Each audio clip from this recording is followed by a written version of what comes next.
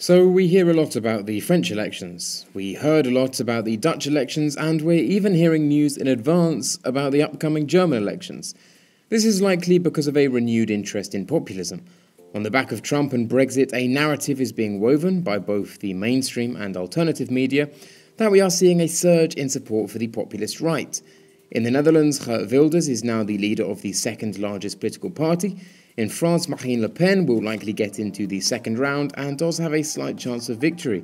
And in Germany, the Alternative for Deutschland has been formed, and although they certainly won't win, they may upset the vote share of established parties. This all fits the narrative quite well from a superficial vantage point, although it is far too simplistic. See my video, Is the Populist Right on the Rise, for more info on this. One recent election we haven't seen broadcasted too much internationally, though, is the municipal election in Finland.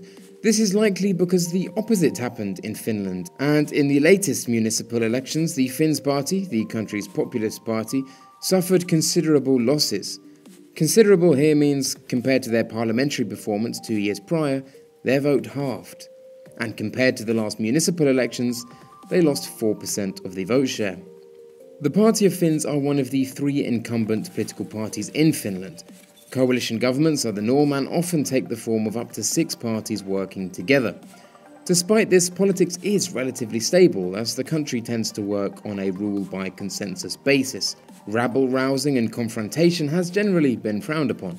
The Finns party turned that on its head under the leadership of Timo Soini, who managed to transform the party from a rural agrarian one into a catch-all populist outfit critical of immigration and the EU. This proved a successful strategy, and within just over a decade, the party in 2011 had the possibility of entering government. Soini rejected the offer, knowing that working within the coalition framework of Finnish politics would mean quelling certain elements of the party platform. Notably the EU scepticism that proved a core message for the party. So here we can see then a clear vote-seeking strategy adopted by the party. Remember that collected votes don't necessarily equal getting into government in countries that favour coalitions. Remember the Dutch elections. Sure, Wilders was able to come second place, but even were he first, if no other party made moves to form a coalition with him, his vote count would be irrelevant. We can expect to see the same thing in Sweden next year too. The Finns here actually rejected government to appeal to a vote-seeking strategy as opposed to an office-seeking one. Soini understood that entering government would likely undercut party support, as they'd have to compromise working with their partners. This worked well, and by 2015 the party were the second biggest party with just below 18% of support. The party moderated and entered government. Now, only 2 years later, at the municipal elections, we see the disaster the party is amidst. Timo Soini was already planning to resign from leadership come June, although he was confident this wouldn't bring disruption to the party and government. He stated, "The party is in good condition, financially independent, functional. The municipal elections will bring a 2-digit vote haul, there's no reason for concern also in that respect. The Finns party's men and women will take it from there." As can be seen, Soini wasn't expecting such a slump in party support. Rather than bringing in a 2-digit vote haul, the party failed to bring in even 9%. This will almost certainly affect the leadership battle due at the June party congress. The 2 frontrunners are Jussi Halla-Aho and Sampo Terho. This is an interesting contrast, and here's why. Sampo Terho is the leader of the Finns party's parliamentary group. He supports Timo Soini and has received the backing of Maria Lohela, the Speaker of the Parliament, and Jussi Niinistö, the Minister of Defence. He thus strongly represents the parliamentary branch of the party, the higher echelons if you like, and so can be seen as a continuation of the party's office-seeking strategy under Soini after 2011. Jussi Halla-Aho, in contrast, is a lot more outspoken and also has a high public profile.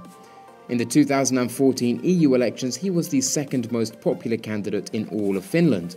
He informally leads the more nationalist branch of the party and has himself received convictions for his criticisms of Islam. Speaking of his decision to run for party leadership, he stated, "The Finns party's active members and supporters widely feel that the current leadership hasn't drawn enough attention to the issues that have contributed to the party's success in elections.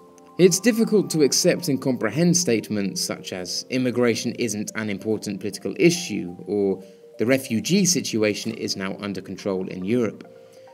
From this, it's pretty clear the direction Halla-Aho wishes to steer the party in, and with the failure of the office-seeking strategy for the base of the party, it is likely the base will revolt and elect Jussi Halla-Aho, but hey, who knows. The problem is, both candidates find themselves in a bind. Honestly, in my opinion, neither can succeed due to the constraints resulting from a political system that selects for coalitions. Sampo Terho can continue the moderation approach and express a strong willingness to cooperate with other parties, but this necessarily means softening the party image and lapsing on the policy points that made the party popular in the first place. Jussi Halla-Aho can re-radicalise the party and perhaps re-rally the party's support base, but this will likely result in government disruption and decrease the willingness of other parties to form a coalition. Remember, in 2011, the party was offered a coalition opportunity, but incumbent Prime Minister Mari Kiviniemi did state a toning down of anti-EU rhetoric was necessary for this to be achieved. As stated, Soini rejected these terms but did basically take them up in 2015. Entry into government has witnessed the disastrous drop in support we see today, so a vote-seeking strategy will alienate the party from office under Halla-Aho, but an office-seeking one will alienate the party from its support base under Terho. Alas, the typical populist catch-22. Who did benefit from these elections? Well, again, somewhat similar to the Dutch parliamentary elections, the Greens had a significant increase in vote share and performed markedly better than the Party of Finns. They got 12.4%, making them the fourth biggest party in the country, but notably the second largest party in Helsinki. This year they were able to field the largest number of candidates in their history, and so this indicates a significant upward trend. Also, for the first time in its history, the Finnish Pirate Party won 2 council seats, and the newly formed Feminist Party won a seat on the Helsinki Council.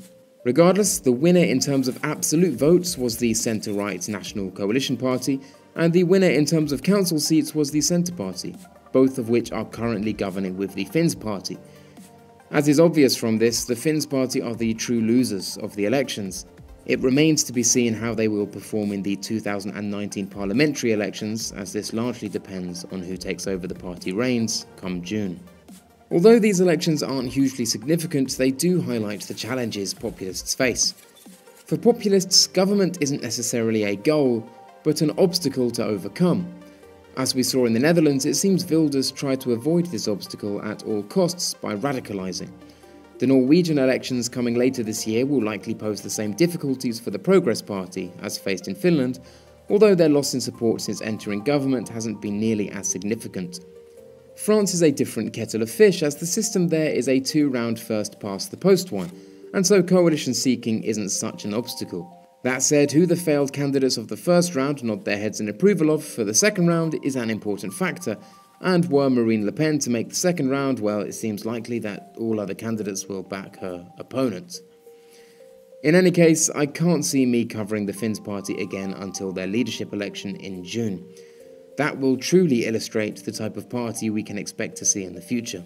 Will it be a more radical, Eurosceptic anti-immigration outfit under Jussi Halla-Aho, or will it stress cooperation and consensus, a continuation of the strategy under Soini since 2015? I'll let you know. Thanks for watching this video. If you liked the video, please click like, and hey, why not subscribe? If you didn't, click dislike and leave a comment to tell me what I got wrong. Big thanks to all my patrons. It's thanks to you that these videos are here and regular.